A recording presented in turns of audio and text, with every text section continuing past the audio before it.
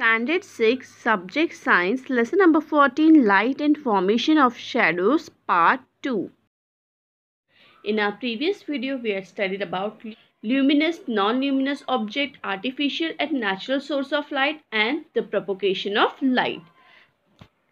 Let's try this. Take 3 cardboard, make a small hole in the center of each cardboard using a thick needle. Arrange the cardboard in such a way that the 3 holes are seen in the same line as shown in the figure. Stand a big candle on one side of the cardboard and look at the flame on the candle from the other side.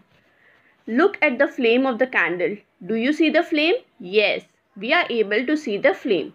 Now, move any one of the cardboard. Now, you are able to see the flame? No, we are not able to see the flame. Light does not reach the eyes.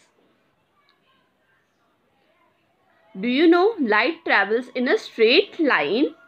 Let's try another activity. A straight tube that can be bent easily as shown in the figure. Place a burning candle on a stand and look at it through the tube.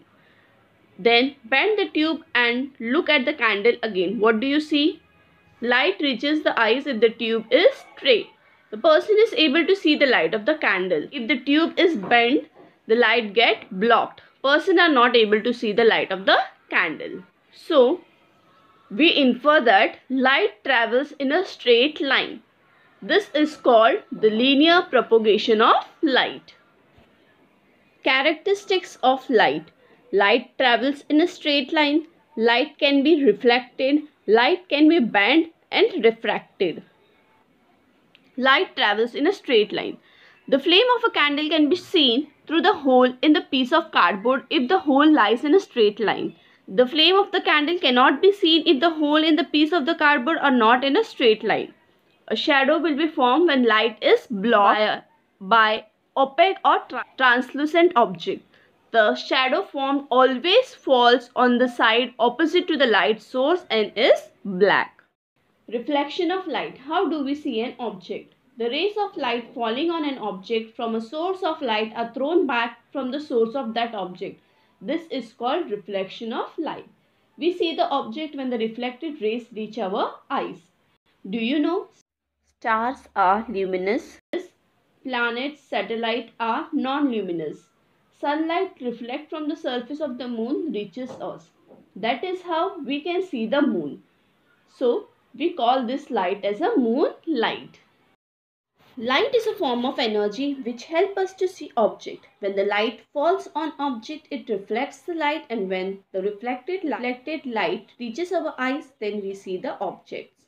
Light travels in straight line.